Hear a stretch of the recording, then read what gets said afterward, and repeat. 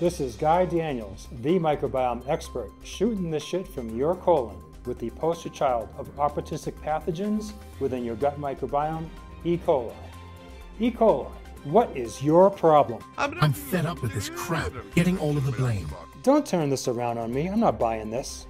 Okay, smartass, let me ask you something. Am I a normal inhabitant of the gut microbiome? Yes. And my title is opportunistic pathogen? Yes. That my host needs to give me the opportunity to become pathogenic, right?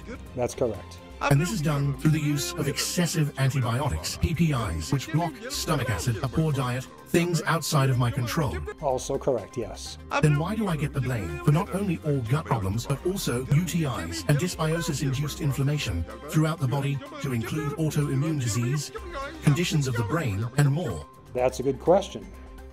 To learn information you'll find nowhere else on how the balance between bad and good bacteria affect all aspects of your health, type help in the comments section below and I'll send you a link to my videos.